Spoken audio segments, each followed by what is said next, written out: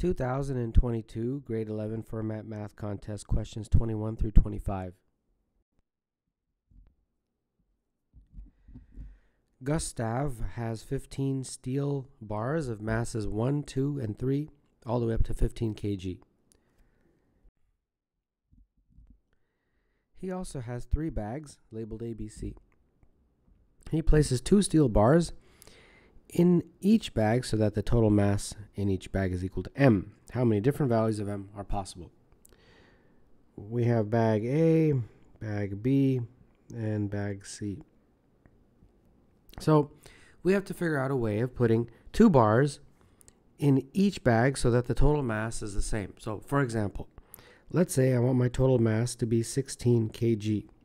Well, in bag A, I can put the bar that's 1 kg and 15 kg. 2 kg and 14 kg can go in bag B, and 3 kg and 13 kg can go in bag C. And that is a way of getting all 3 bags to have the same mass, and in this case, that mass is 16. So that's just one example. They're saying how many different values of M, so how many different scenarios like this can you make? Okay, well, I can do it with 17, right? Because it'll be 2 and 15, 3 and 14, and 4 and 13, like that. I can do this with M equals 18, right? I mean, it's sort of just the same sort of pattern. Just keep repeating it over and over until you can't do it anymore. And then dot, dot, dot, all the way up until M equals 25, which I think is the largest. That would be 10 and 15, 11 and 14, 12 and 13, and so on. You can't do anything more than 26, because if you did, you wouldn't be able to get 26 in something else. And I mean, I'll encourage you to try that, and you'll see that 26 can't be done. So 15 is the upper limit. Now we have to figure out what is the lower limit. Well, I started with 16. That worked. How about M equals 15? I think that will work. 1 and 14, 2 and 13, 3 and 12. I think M equals 14. That will also work. 1 and 13, 2 and 12, 3 and 11. And then dot, dot, dot, all the way down. I think the lowest one is M equals 7. 1 and 6, 2 and 5, and 3 and 4. And I think that's it, 7 being the lowest number. So our upper limit was 25. Our lower limit was 7. So any integer between any integer between 7 and 25 inclusive. And that is a total of, I believe, 19 integers. So 19 is the answer. And these questions, they don't have answer choices, as you can see. So they want you to put that number 19 on your scorecard on the actual exam.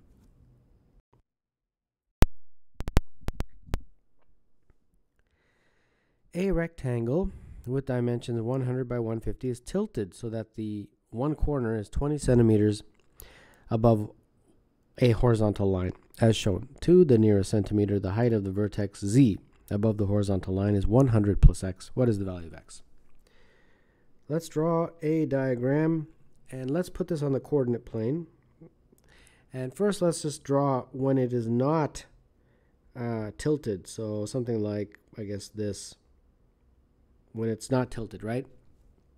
So I'll just call this point the origin. This is 0, 0, 0, 0, obviously.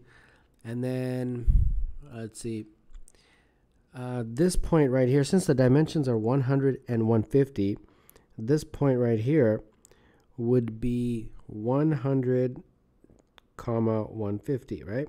The coordinates of that point, since it's on the coordinate axes. And I think that's about it. Not much else I can do. But once you tilt it, then it becomes something like this. Something like that. Right? So it's the same thing, it's just tilted a little bit. And now they want you to figure out, basically, the coordinates of this point right here. I'll put that in red. That point. And if you can figure out the coordinates of that point, you'll be all set. Now, I'm going to do this a little bit different. I'm going to plot this on a circle and a unit circle using trigonometry.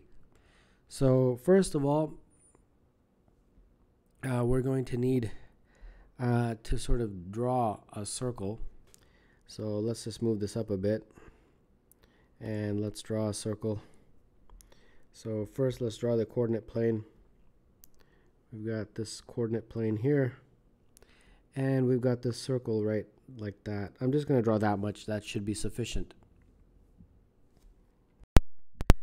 Okay, now let's carefully draw some diagonals here. Now the first diagonal I'm going to draw over here, this diagonal right here.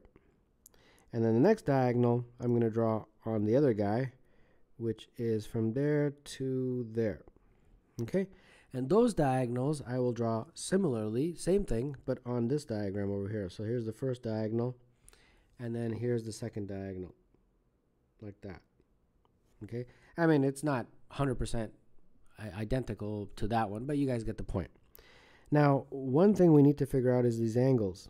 This angle right here is going to be very important for us, and that angle is also sorry, I think I drew it a little bit. This angle in here, that is what I meant, that tiny little guy, that angle. That essentially represents the tilt, right? Because initially the base was right there, and then when it tilted, the base came right here.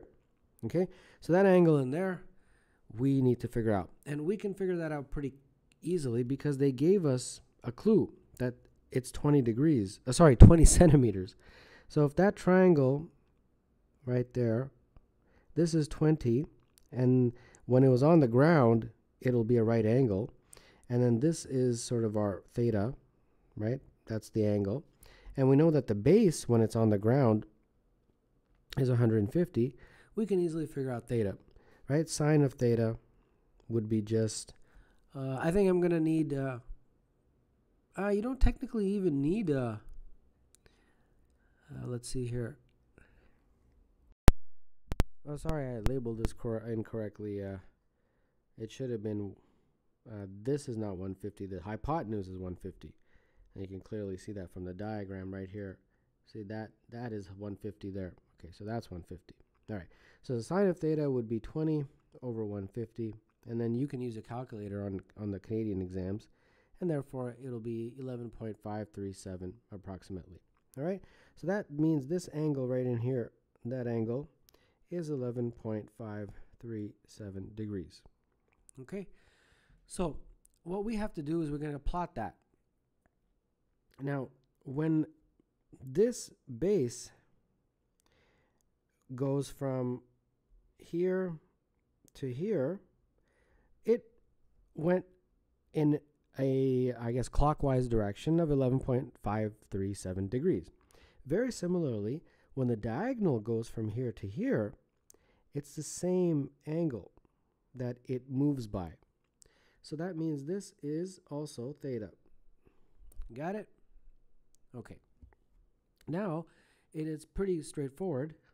And just in case you're not sure how to plot on the circle, I'll give you one example. So let's say this is a triangle, and I want to plot that point. Now, on the first coordinate grid, it was 100 and 150. But I want to do it with trigonometry. So how do I do it with trigonometry? That point is essentially going to be r cos theta and r sine theta. Okay, now it's not entirely that simple because we're not in the first quadrant, so this one has to be negative, right? Because values on this is going to be a negative value since it's on that side of the graph. But the y, that's positive, so that's okay. Now you might say, okay, what's theta? Well, theta in this case is this guy. This is the theta. So sorry, there's two thetas there, but this theta is really the one that I'm talking about when I have those guys. Now what's r? Well, r is the radius of the circle. And the radius of the circle we can figure out pretty quickly using just trigonometry. That point, if you recall, was 100 and 150. So if you're going to put this on a unit circle, which is essentially what this is, a unit circle, then that means that this triangle, the legs are 100 and 150. Use Pythagoras to figure out the radius. And when you do solve for r, you get 50 root 13, right? And because cos squared theta plus sine squared theta is equal to 1, that's very commonly known. All of this has to work out. So let's use this triangle to figure this out. This theta right here, that one. Cos of that theta would be adjacent, which is 100, over the hypotenuse, which is the radius of that circle. So r cos theta is 100. Got it? And then similarly, sine of theta would be 150 over r. So r sine of theta is 150. So instead of 100 and 150, we put r cos theta and r sine theta, which is exactly what we did over here. And then, of course, we had to make sure that we put the right sign. All right? So I hope that makes sense. Now, we are going to concentrate on this guy right here, that coordinate. That coordinate is essentially this coordinate moved in that direction by theta, a new theta, I guess. Maybe I should call it a different symbol, but you guys understand. And that theta, we actually know the actual numerical value. It's right here, 11.37. So therefore, this coordinate right here, let's use a different color. Let's use red. That coordinate right there would be the same thing, r cos theta, but it would be theta plus that 11.357. So theta plus that 11.537 degrees. You got it? And then instead of r sine theta, it would be r sine theta plus that 11.5. And there you go. That is the coordinates. So now we have to just figure out what that is in terms of a number. And since we know what the height, we will concentrate on the y value. So this guy. Okay, so we have r sine theta plus 11.537. Let's be as accurate as possible. R we calculated as 50 root 13. And then the sine of theta, and this theta, this theta right here, this first one, well, that one's easy. The tan of that theta is opposite over adjacent, right? So opposite would have been 150, and the adjacent is 100. So using your calculator, you can figure out that that's 56.3099. So that would be 56.3099 plus 11.537. And when you crunch out these numbers, you get 50 root 13 times the sine of 67.8469. And that's 50 root 13, 67.8469. The sine of that is 0.9261. And when you multiply these two guys, you get 166.96. And that represents 100 plus x according to the question. And therefore, x is 66.96. And I believe they want you to round up to the nearest integer. So that would be 67. And that is the answer to this question. For how many positive integers k do the lines with the equations 9x plus 4y is 600 and kx minus 4y is 24 intersect at a point where the coordinates are positive integers? So they just want integer solutions. So I think the first thing we need to do is try to isolate one variable and see if that will lead to any kind of help. And let's see. For this guy here, I think I could isolate it to be 600 minus 4y over 9. And then the next one, which is kx minus 4y is equal to 24. That would be, if you isolate for x in that case, x would be 24 minus 4y over k. All right, so x is equal to this, x is equal to that. Set those two guys equal to each other, and hopefully that will help in some way. 24 minus 4y over k. Okay, so let's see what we get here. I'm going to try to solve for y. So cross multiply, and we get 600k minus 4ky is equal to 216 minus 36y. And let's see here. We're going to isolate for y, so it'll be put everything on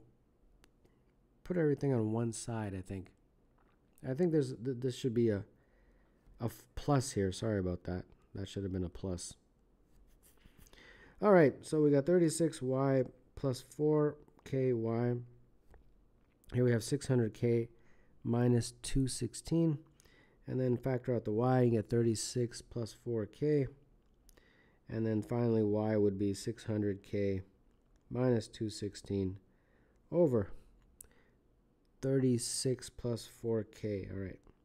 Well, that doesn't really help. It helps a little bit, but it's still not in a nice form. So I'm going to try to make it into a nice form. So that means I'm going to try to make the bottom and the top similar. So a little bit of fancy algebra, nothing too fancy. The first thing I think I can do is factor out a 4 from everything. So it'll break it down to 150k minus 54 over 9 plus k. And then I'm going to try to get a multiple. I'm going to try to get a multiple of 9 plus k on the top. So I think 9 plus k times 150. That would do it. And then I've had to subtract this 1404 in order for the numerator to end up to look like that. A little bit of fancy algebra. It's not that tricky, but. And then I think at this point, that just becomes 150, and this becomes 1404 over 9 plus k. Now, in this form, it's a little bit more digestible. Okay, so now that we have it in this form, we can now make a list here. So I'll make a list. I've got 9 plus k. I've got k, y, and x. And remember, we're looking for positive integers, right? Let me go back to that question again. Positive integers, yeah. Both x and y have to be positive integers. All right, I think I can do that. So let's make this list here. And let's see how far we can get. They want to figure out how many, right? Okay, so it's just basically a pain. It's time consuming at this point. But this helps right here. Because we know that 9 plus k has to divide into 1404 because that's the only way we can get y to be an integer. Yeah, and also all of these have to be positive. This has got to be positive. This has got to be positive. Yeah. Well, y and x have to be positive. Okay, let's keep going here. So we start basically with values of k, and keeping in mind that 9 plus k has to divide into 1404. And all right, so let's see what happens here.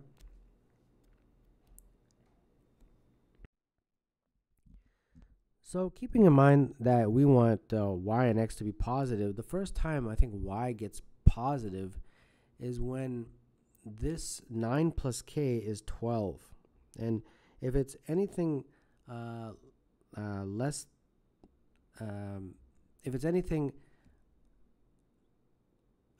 than 12, y will be negative. Yeah, you can double check that. And that happens when k is 3. And when k is 3, you can plug it back into here and you'll get a value of 33 for y. And then you can plug that into, where is it? This equation, right? Either this one or this one. Actually, this one is probably simpler, that x is equal to 600 minus 4y over 9, and you will get a value for x, and that will be 68. So here is a good example of integer coordinates, and they want you to figure out how many such. So keep going here. How about if you have 9 plus k equal to 13? Then that means k is 4. This will be 42. This will be 48. And that's all it is. You're just going to plug values. And then concentrating on the fact that 9 plus k has to divide into 1404. And that's why you can kind of jump here.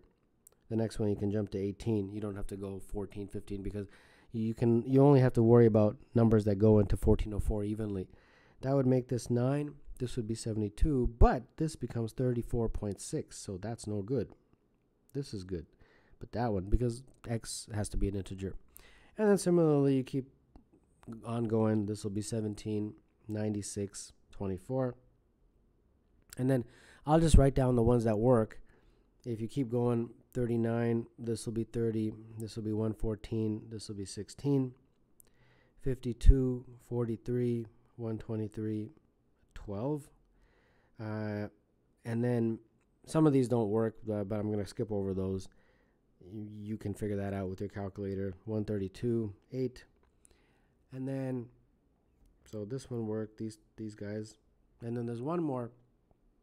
When this is 156, this is 147, this is 141, and this is 4. So you have 1, 2, 3, 4, 5, 6, 7 of these values. So 7, and they want you to write it in terms of a 2-digit, so it would be 0, 7.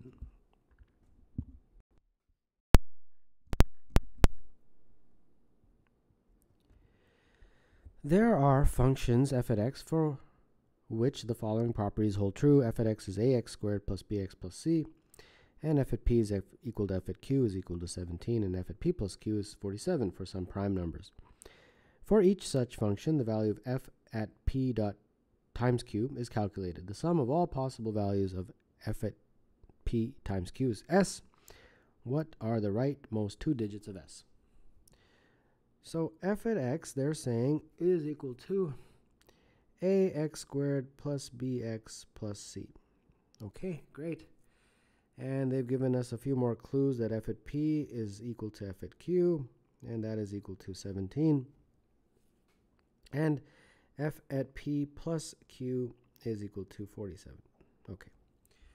All right, anything else that they gave us? I don't think so. Okay, so let's work with this. The fact that f at p is equal to 17, so f at p would be f at p.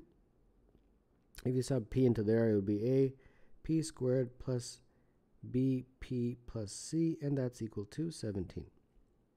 And in a very similar way, f at q would be a, let's see here, let's get the right letters, a q squared plus bq plus c, and that's also equal to 17. All right, so where do we go from here? I guess we can just use these two equations. Let's subtract them. And when I do, I would get a p squared minus q squared plus bp minus q. The c's would cancel, and that would become 0. Okay. And then I think this would factor p minus q, p plus q, plus b, p minus q is 0. Now p and q are different, right? Yeah, because p is less than q. So since they're different, we can divide through by p minus q. Divide by p minus q because they're not the same. If they're the same, they would be 0, and we wouldn't be able to do that. So if we divide through by p minus q, we get left with a p plus q plus b is equal to 0. And I think that's a pretty decent start to this question, although at this point it doesn't seem very clear. But now we can use this one. I think this should have been an f. Yeah, I think that's what I meant to write. F at p plus q is 47. So subbing that back into our main equation, that means A P plus Q squared plus B P plus Q plus C is 47. Okay. And then I think we can factor out a P plus Q, and then that will give me A P plus Q plus B plus C is 47. Aha. So this is 0, so that means this guy is 0. So put that 0 in there, and that just leaves me with C equals 47. Okay, so that's a pretty good finding. Now, where do I go from here? I think I can use these guys up here. This one, F at P and F at Q, those guys. Okay, so let's try to stay on the same page as much as possible. Okay, so now that I have my C value, I'll sub it into the first one. So that means that AP squared plus BP plus 47 is 17. And therefore, AP squared plus BP is minus 30. Factor out the P, and I have AP plus B is minus 30. Okay. And then in a very similar way, I'll plug it into there. AQ squared plus BQ plus C, which is 47, is equal to 17. And therefore, AQ squared plus BQ is equal to minus 30. And therefore, what am I factoring out here? Q this time, right? I got to factor out a Q. So Q, AQ plus B is minus 30. All right, good. Now, P and Q are prime, right? P and Q are prime numbers. And P is less than Q. All right. So that means the only way that this equation and this equation can possibly be true is if P and Q are both divisible, are both divide into 30, meaning they are both divisors of 30 or negative 30. 30, negative 30, same thing. Right? That's the only way that this equation and this equation can hold true. So let's see, what are our candidates there? 30 is, what is it, 2 times 3 times 5? So P can be either 2, 3, or 5, and Q can be either 2, 3, or 5. But then P is less than Q, so we don't have that many possible combinations. We have to abide by this rule. So if P, for example, was 2, then Q could be either 3 or Q could be 5. That would meet the criteria. How about if P is 3, then Q can only be 5. And if P was 5, then that would not work because Q, there's no possible choice for Q. So we only have 3 scenarios. Okay, so we have 3 scenarios. Let's work with that. Scenario number 1, scenario number 2, scenario number 3. All right. So the first one, this one right here, P is equal to 2, Q is equal to 3. Okay, so let's see what we got. Let's remind ourselves of our equations. This one here and this one here. Those are the ones that we're going to use. So let's use them. Let's bring them down here. So the first one was P times AP plus B is negative 30. And the other equation was Q times AQ plus B is negative 30. So let's substitute P is equal to 2 and Q is equal to 3. When I do, I get, what do I get? P is equal to 2, Q is equal to 3. So I get 2A plus 3 is equal to negative 15 for this one. And for this one, I get 3A plus b is equal to minus 10. Okay, so now let's solve this, and you guys can solve this. You don't need to hear me. Well, hold on, I think I made a mistake here. This should be a b, sorry. Let's just clean that up here. That should have been a b, not a 3. Okay, so 2a plus b minus 15, 3 plus b is equal to negative 10. You guys know how to solve that. So solving, you get a equals 5 and b equals to negative 25. And therefore, my f at x, which if you recall was ax squared plus bx plus c, would be 5x squared minus 25x plus 47, since c was 47. And therefore, f at pq would be f at 2 times 3, which is f at 6. And if you put f at 6 into this guy and crunch out those numbers, it would be 5 times 6 squared minus 25 times 6 plus 47. And that is 77. Okay, so that's one value of f at pq, 77. In a very similar way, we will now proceed to this guy, where p is 2 and q is 5. P is 2, q is 5. So this time, these equations right here, they become 2a plus b is equal to minus 15, and 5a plus b is equal to minus 6. Okay, so same thing, solving these guys, you will get that a is equal to 3 and b is equal to negative 21. And therefore my f at x would be 3x squared minus 21x plus 47.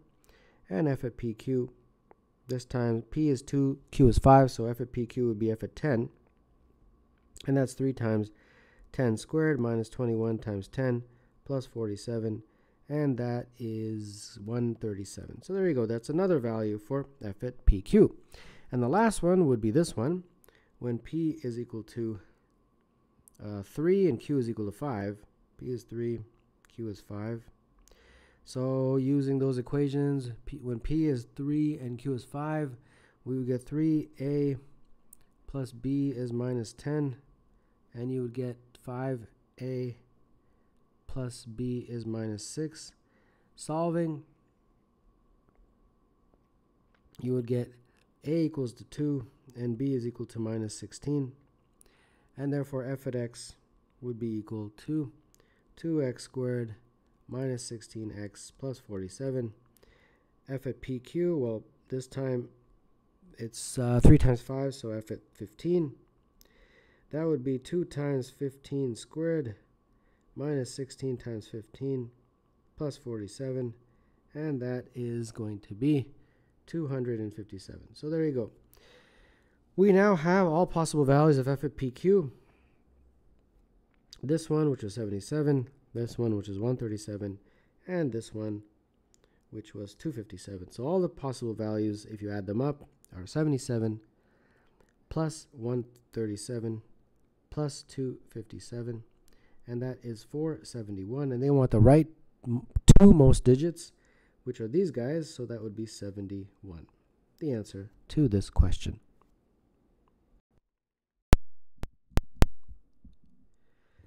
In the 3x3 grid shown, the central square contains the integer 5. The remaining 8 squares contain the letters a through h, which are each to be replaced with an integer from 1 to 9 inclusive.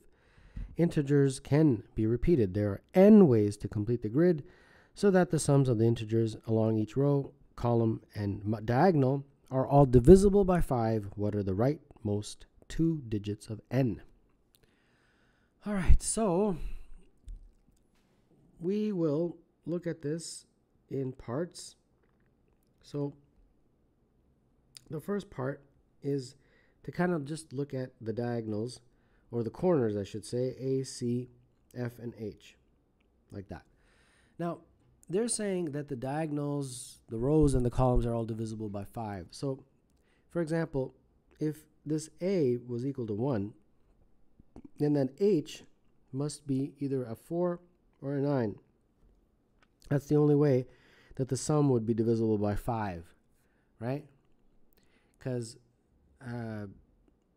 essentially a plus 5 plus h has to be some multiple of 5.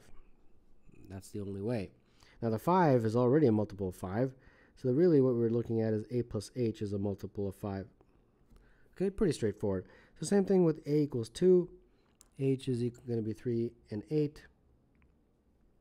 When a is 3, h can be either 2 or 7, and so on. So those are the possible values of a and h. So what we're going to do is we're going to use a different notation.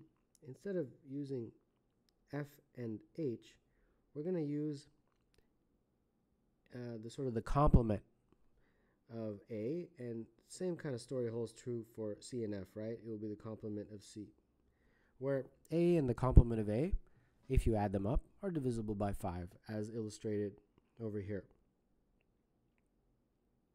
All right, so that's sort of the beginning. Now we're going to look at the horizontals. This one was sort of looking at the diagonals.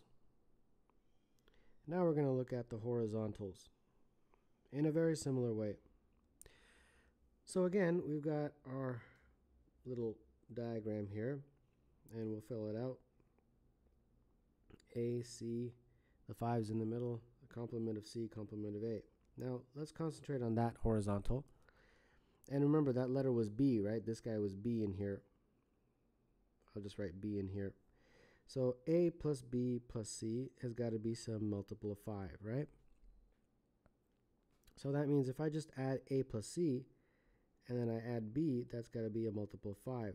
So this and this are complements with regard to divisibility. So instead of writing B, I can just write the complement of A plus C, like this. All right? So that's, in a very similar way, I'm going to make a table that we have A plus C and B. So for example, if A plus C was 2, or 7, or 12, or 17, B can be either 3 or 8.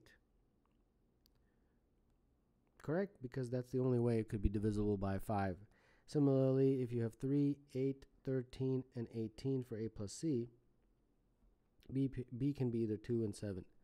If you have 4, 9, and 14, B can be either 1 and 6. And if you have 5, 10, and 15, B can be 5. And 6, 11, and 16, B can be either 4 or 9. So that means we've got a few scenarios here. The first scenario is that A is going to be equal to C is going to be equal to 5. That is sort of like that scenario. Something like that, something in that kind of category. The other category is if A is 5, but C is not equal to 5.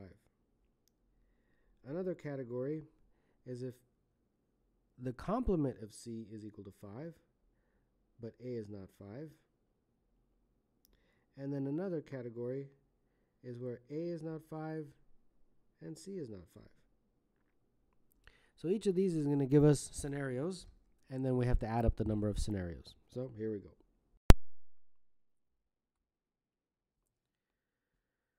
All right, so let's start with the first one. The first one is basically where we have A is equal to 5 and C is equal to 5. All right. So if that's the case, we'll draw a little box. And if you recall, this was always 5. Now we're saying this is 5, and then we're saying this is 5. All right? Well, if that's the case, then the only number that can go in here is a 5, because the numbers are between 1 and 9, right? And the horizontal has to be, the sum of the horizontal has to be divisible by 5. Very similarly, the only number that can go in here is 5. And in a very similar way, the only number here that can go is 5. So that means that if we keep figuring it out, the empty boxes, those empty boxes, there's only 3, are also going to be 5 each. So essentially we have an entire square with all 5s, and there's only one way of making a square like that, So this first one really just gives us one possible way. So that's sort of the straightforward one. Okay, so now we move our attention to something a little bit more complicated, and that is option number 2. And option number 2 is this guy right here. And that is where A is equal to 5, but C does not equal 5. Okay, so let's make our table again. So 5 is in the middle, we know that. A is 5. And then we now know that C cannot equal 5, so this guy in here cannot equal 5. Okay, so I'm just going to put C. And then this is going to be the complement because the sum has to be divisible by 5.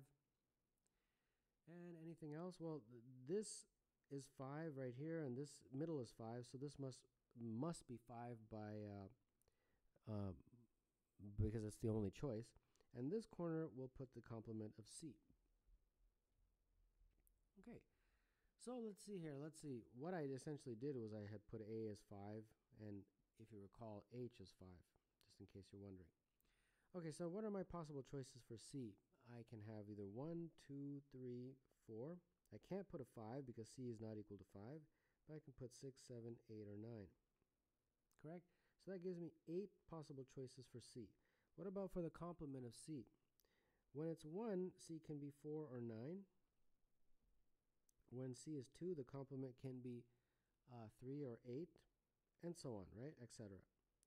So that means that for each C, the complement of C has 2 for each, 2 choices.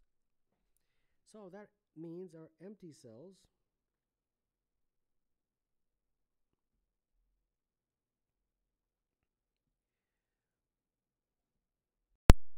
those will have similar choices as we did up here, way up here. If you remember, for every value of A, we had 2 choices. So for example, if A was 4, we had 2 possible choices for H. So it's the same thing. For every possible value of C prime, we have 2 possible values for the empty cell. So for example, if C prime was 4, the empty cell could be 1 and 6. So again, 2 each. So let's count this. Some of these are fixed, so there's not much you can do. But for the C, we've got 8 choices. For the C prime, we've got 2 choices. But there's 2 C primes, so it's 2 and 2. And then we have empty cells, we'll just call those E. There's 3 of those. And for each of these, they've got 2.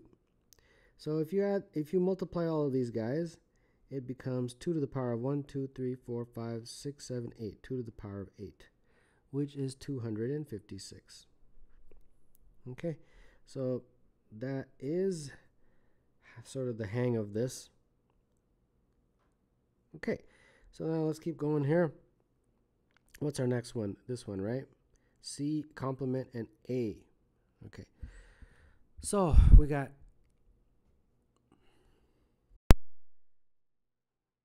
sorry, I think that should have been just a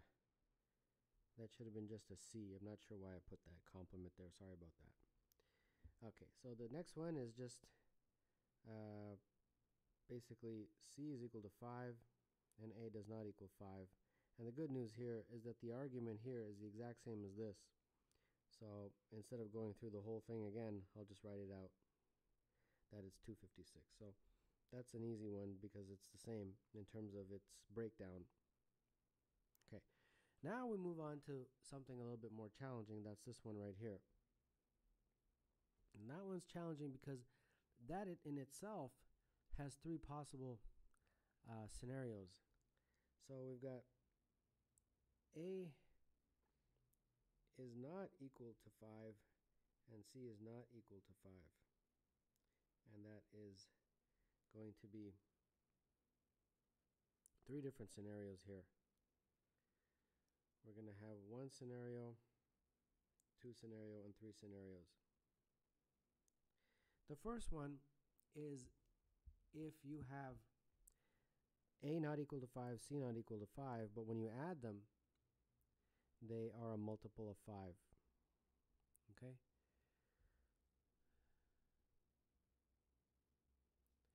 The next one is, again, A does not equal 5 and C does not equal 5. But when you add them, they also are not a multiple of 5.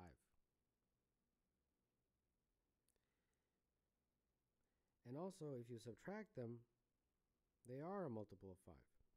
And then the last scenario is, again, A is equal to 5, C is equal to 5, not equal to 5, I should say.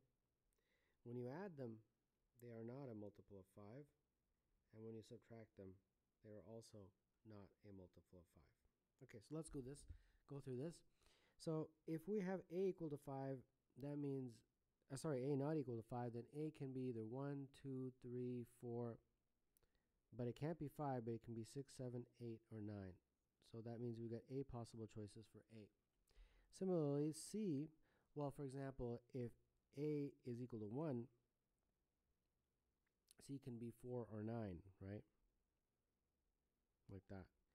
If A is equal to 2, then C is equal to 3 or 8, and so on. So that means for each C, you got 2 choices. Now, what about A prime? A prime is very similar, that you've got 2 choices for each. So, for example, if A was 1, A prime would be either 4 or 9, and so on. And very similar for C prime, you have 2 choices for each. So, for example, if C was 4, C prime could be 1 or 6, right? So when you make this table like this, you've got the 5 in the middle, you got A here, you got C here, you have A plus C prime or complement, whatever you want to use, C complement, A complement, and therefore let's see what we have. For the A, we've got 8 possible choices. For the C, we have 2. For the A complement, we've got 2. For the C complement, we have 2. And then the empty cells, we have 3 of those. Each of those, as previously described, will have 2. So this looks like, when you multiply all these guys, it'll be 1, 2, 3, 4, 5, 6, 7, 8, 9. Or sorry, how many empty cells do we have? We have 3 empty cells, right? Ah, I see. A plus C is a multiple of 5. Ah, so that actually means that one of these empty cells is not going to be an empty cell. Since A plus C is a multiple of 5, then we know that we don't have to worry about that. That's just going to be something divisible by 5. Yeah, so it's going to be 5 or 10 or 15. So whatever A plus C is, we just have one choice for that. And since A plus C complement is actually represented by B, and B can be only a number from 1 through 9, the only possible value for B is 5. So there's only one possible value. So this is 1, 2, 3, 4, 5, 6, 7, 8. So this is again 2 to the power of 8, which is again 256. Okay, so 256 there. Okay, let's move along here. The next one, in a very similar way, but this time A is not equal to 5, C is not equal to 5. The sum is not a multiple of 5, but the product is. Sorry, when you subtract them, it is divisible by 5. So let's see here. The 5 goes in the middle, and then we've got A plus C complement C, and then I have A complement, C complement. And let's see what this does here. Okay, so now, in a very similar way as we did up there, A has 8 possible choices. The C has 2. The A complement has 2. The C complement has 2. And then the A plus C complement. And then we have the 3 empty cells, right? Actually, and then now it's not as straightforward, so I have to explain it. remember, A plus C, we're saying is not divisible by 5, right? According to that guy. So let's give some numbers here. Let's say we have A was 1 and C is 6. A plus C is 7, which is not divisible by 5. So that means A plus C, the complement, there's two choices this time. If we had 1 and 6 for A and C, then in order for this horizontal to be divisible by 5, the sum would have to be divisible by 5. And that would mean that A plus C complement, or B, this letter was B, would have to be either 3 or 8. So you can see that would make it divisible by 5, the horizontal. So that means A plus C complement has two choices this time. Now we look to the empty cells.